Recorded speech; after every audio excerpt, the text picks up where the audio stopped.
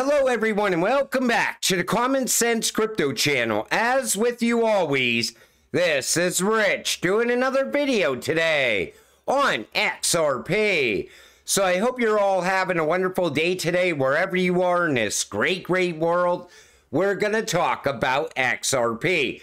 But before I get started, every single day on X, I have people DMing me, asking me to talk about meme coins. I even see it in the comment section on a lot of these videos. I am not going to talk about meme coins. I only talk about cryptocurrencies that I hold myself. If I wouldn't invest in it, I'm not going to talk about it.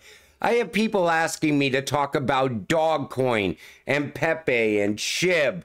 And it's like, listen, I get it. You love meme coins. You want me to hype up your bullshit. I'm just not the person you're looking for to do it. I'm not going to sell out the people that watch my videos. And that's the way I look at it. If you all want to go and invest in meme coins, I leave that up to you. I talk about utility. XRP is for payments. Bitcoin is for speculation, says former U.S. Treasurer Rosie Rios. You know, right now, the speculation, we're at the point where speculation is about to end and utility is about to take over. When Rosie Rios joined Ripple's board and said that the train has left the station, she didn't mean that you were too late to XRP. What she was telling you is that everything is already set in motion. XRP is going to be massive in the future. XRP is going to solve a massive problem all around the world when it comes to moving money. And you know, speculation is great. And sure, meme coins are great. Some people get rich off of them. But right now, most of these coins are blatant rug pulls. They just want retail to get in, jump in, hoping to get rich just to lose all their money. That's why I don't talk about them on this channel. This comes from Crypto Eddie. Hello, Uphold Inc. Did CEO Simon McLaughlin really make this $10,000 price prediction for XRP? I didn't know exchanges made price predictions. So it looks like the CEO of Uphold said that XRP could surge as high as $10,000. But then she goes on to say this, that 3 YouTubers were featuring this as their XRP content. And she says, I'll be handing out go straight to jail cards to 3 YouTubers. I didn't know she was the crypto police. But you know, if people want to talk about a $10,000 XRP, then so be it. If their listeners want to hear that, then so be it. I said it many times. I don't think $10,000 is off the table for XRP. We don't know.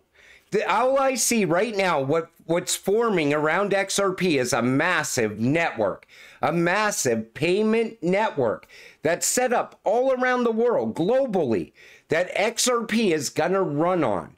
Then we got to also factor in tokenization as well. That's going to bring a shit ton of value to the XRP ledger. So is $10,000 that unbelievable? Me personally, I don't see it happening in the next 2 years.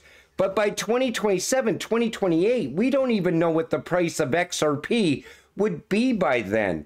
It could easily be in the 4-digit range. It could be in 5-digit territory. We don't know. So if people want to talk about it, let them talk about it. That's the way I look at it. And Linda P. Jones has talked about that multiple times in the past. She even says that market cap doesn't matter with Ripple's XRP. And I agree with her. I don't think market cap or previous cycles matter at all when you're talking about utility. A cryptocurrency that solves a massive problem all throughout the world. It makes payments faster, cheaper, and secure. And that's what people want. They want real-time payments. Join the movement at standwithcrypto.org. This comes from Brian Armstrong of Coinbase. So if you care about crypto, it's time to prove it. You could join the fight right here. And you see, there's already over 1 million crypto advocates. And the key vote right now is FIT21, a historic bipartisan crypto bill. FIT21 is about to be voted on in the U.S. House of Representatives. This act will foster American innovation and protect consumers by creating a clear regulatory framework for crypto. Take a look at some FIT21 resources below. So if you want to join the movement, that's how you can do it. I suggest everybody jumps on board with that. The Financial Committee Subcommittee on Digital Assets, Financial Technology and Inclusion of the Committee on Financial Services hearing. Next Generation Infrastructure, Tokenization. Take a listen. Today we're hearing from individuals actively leveraging tokenization to improve and enhance both our capital markets and our banking system. Our witnesses are helping usher in the next age of financial services into the United States, and I'm excited to learn more about the enhancements that they're actively working on, both here and abroad. I hope that we can use this hearing to understand where it makes sense for the consideration of tokenization to be utilized and the necessary regulatory and legal considerations that have to be amended or considered in order to make that more of a reality. It's already happening. Tokenization is already happening all around the world, and it's really going to pick up momentum the second half of this year. It's nice to see that they're getting ready for that. And Lilia Tesler explains tokenization right here. As background, tokenization refers to the process of digitally representing and recording an asset using blockchain technology. For our purposes, how a blockchain works is less important than what a blockchain is. It's simply a digital ledger. Tokenization can be applied to a wide variety of assets, such as securities, bank deposits, gold, food, pharmaceuticals, or real estate. The act of tokenization does not change the essential nature or character of the asset, nor does it create a new asset class. I think that was great because she pretty much said that everything around you is going to be tokenized in the future. Anything of value. She says food, pharmaceuticals. They're going to tokenize everything. I talked about that multiple times. The World Economic Forum talks about tokenizing the water, tokenizing the trees, the mountains. And you know, this market, once it gets momentum going, it's not going to stop. That's why I said year over year, we're going to watch the price of these cryptocurrencies rise with tokenization. More and more value coming onto these networks. Rep Hill speaking about a potential global reserve currency that could be needed to keep track of everything within the shared ledger. Take a listen to this. And if we have, so let's just sort of think about this. You've got a bunch of different tokenization systems, and you want, ideally, you do want different countries, you want global commerce.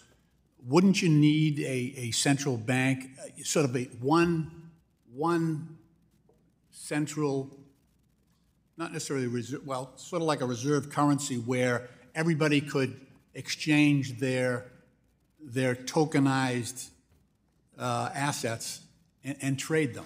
Wouldn't that require one central bank currency to sort of settle all that out?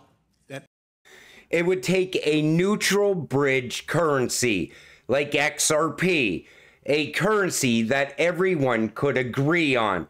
And Ripple already has the rails set up for this all around the world. One that everybody recognizes and respects? Yeah, I mean, I think a lot of the benefits of tokenization depend on there being a settlement asset, right? And you know, some people say that stablecoins should be a settlement asset. I think that is a terrible reason because of all the fragilities of stablecoins that I've testified before.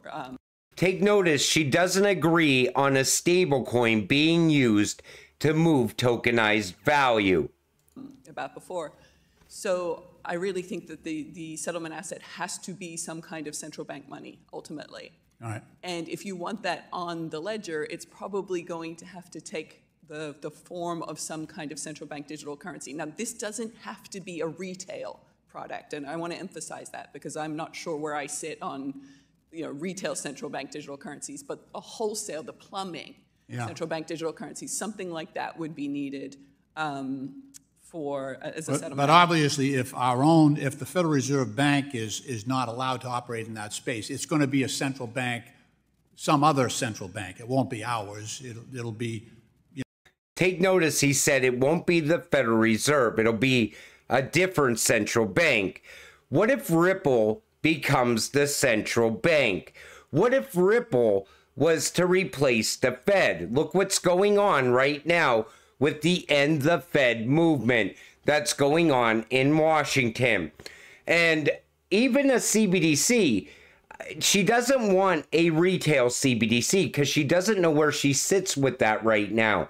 What it is she's worried about government control over us, stopping our transactions, shutting off our money.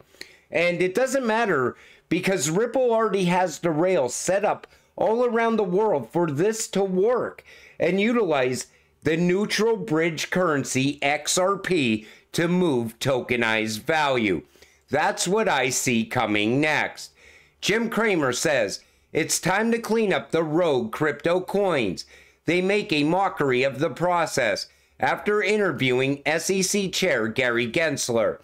What Jim Cramer is actually saying is we need to have clear crypto regulations.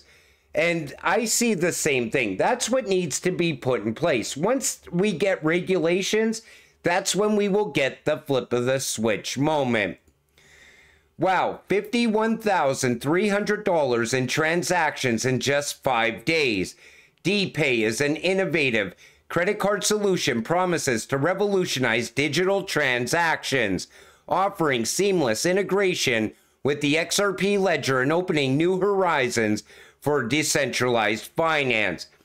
DPay token is still under a penny, and I think this is going to continue to grow year over year, adding more and more value. But let's go back to the beginning of this video really quick. I don't know what happened with Crypto Eddie. It's like she's becoming the Crypto Karen all of a sudden. She wants to make sure that everybody agrees with her and they don't think for themselves.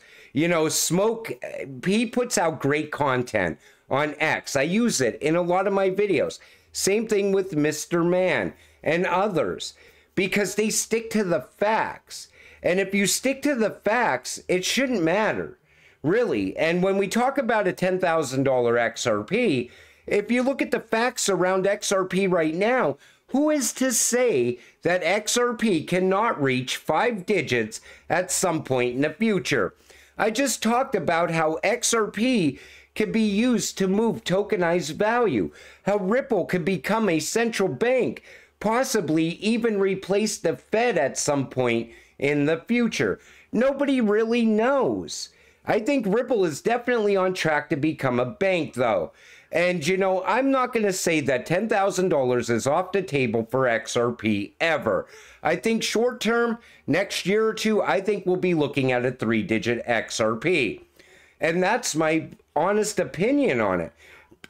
Based on all the facts that I've been sharing with all of you over the course of the last 2 years. But until it all happens, stay patient, stay positive, and let's get rich together. With that said, I'm going to wrap up this video. I want to thank you all for watching. I appreciate all of you. I'll see you in the next one. Have a great night.